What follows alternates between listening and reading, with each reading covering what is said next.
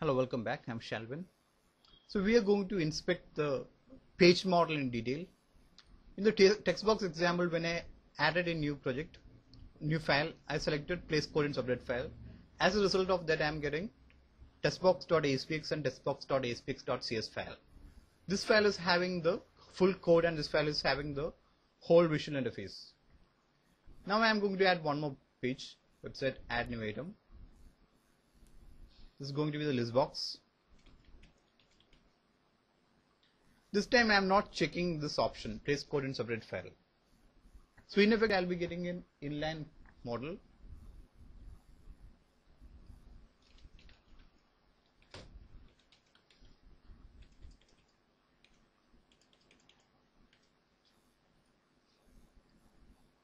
And here a new thing called script runner until server is coming. That was not there in this file because the whole code was present in another file. But here there's a script runner until server file as well as the visual interface. So here I'm adding the list box, students,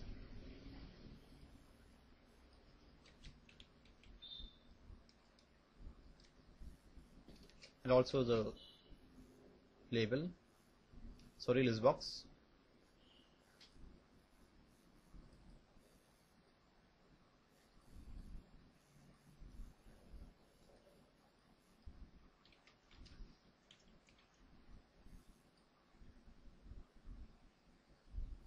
And I'm going to the items collection, add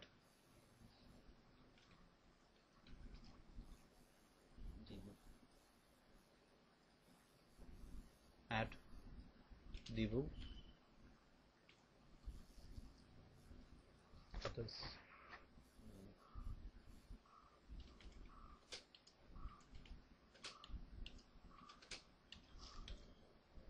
Other students in your batch.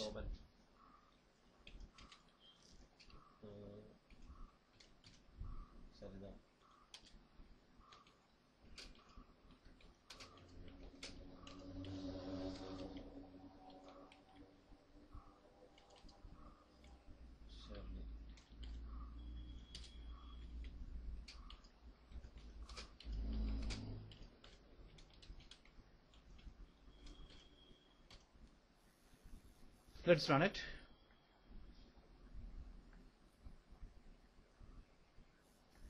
So I'm getting the whole thing. So instead of writing the code in a separate file, it's getting written in the same file itself, but in a section called script. This is called inline model. Okay, we'll resume with the example. So it's working fine till here.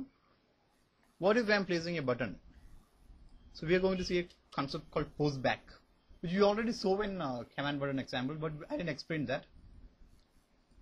I'm giving a good name called add.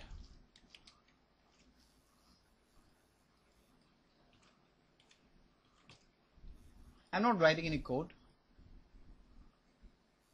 So when I click on this button, a process called postback is happening.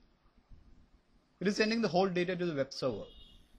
So if you notice in the status bar, you can see that postback happening. But there's a side effect. Those code you wrote in the lot event, it is getting duplicated. Because after the postback, the lot event is again getting invoked. So we want to overcome that functionality. So I'm coming and writing one code, if not IsPostBack.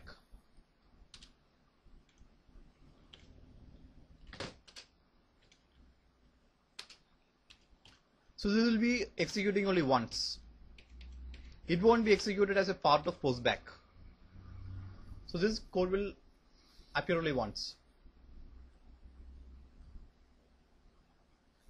So that problem is over. Great. So I'm going to add a new student.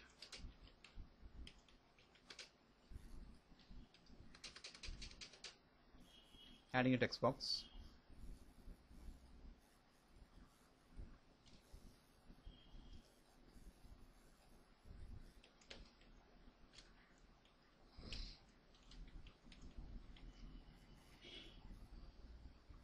or we'll have new student text box instead of txt new student.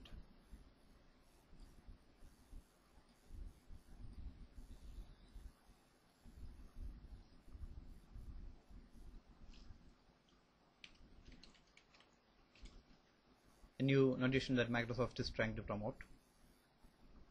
And this is a better naming convention as far as generating the code is concerned. For example, you have a utility whereby you might be selecting the database.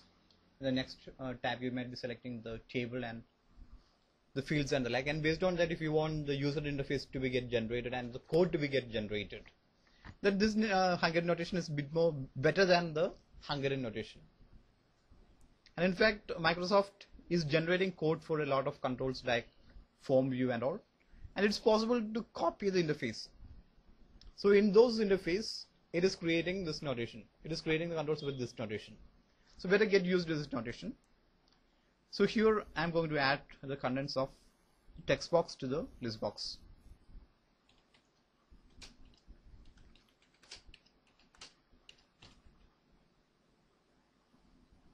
New student text box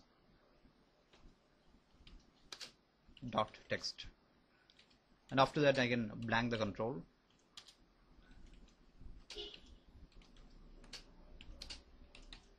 I can bring the focus back to the text box.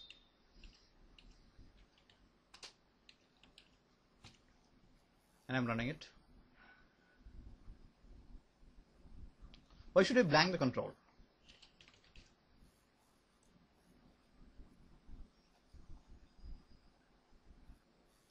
What if I didn't blank the control? The value will be retained.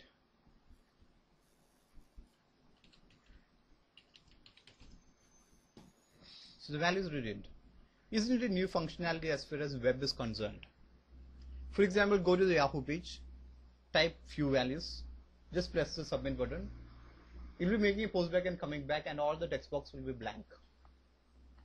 Because HTTP is inherently a stateless protocol.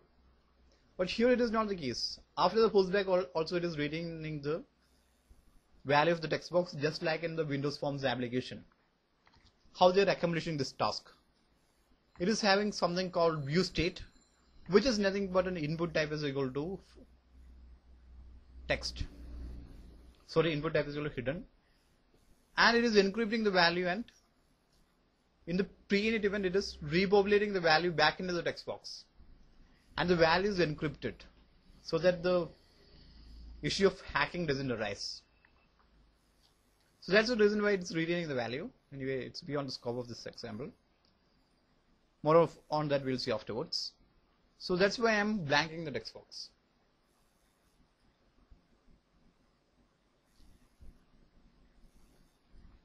So I can add values.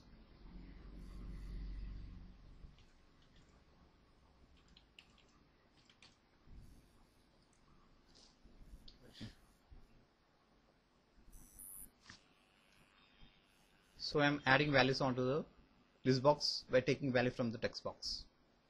Thank you.